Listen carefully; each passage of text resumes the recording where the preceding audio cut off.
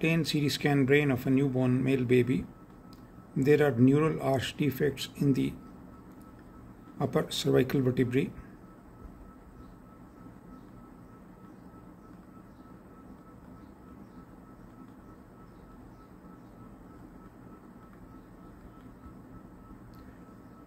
There is a large occipitocervical meningocele. Both cerebellar hemispheres are relatively smaller in size.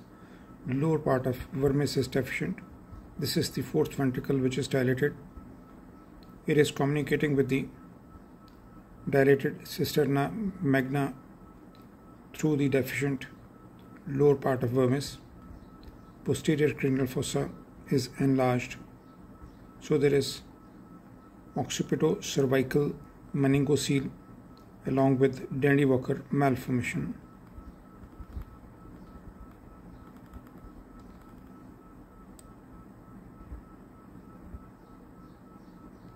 This is the bone window.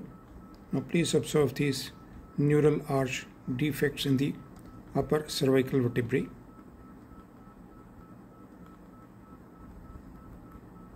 And a large defect in the posterior central part of the occipital bone, through which meninges are herniating. This is the 3D. This is the large defect in the central part of the occipital bone.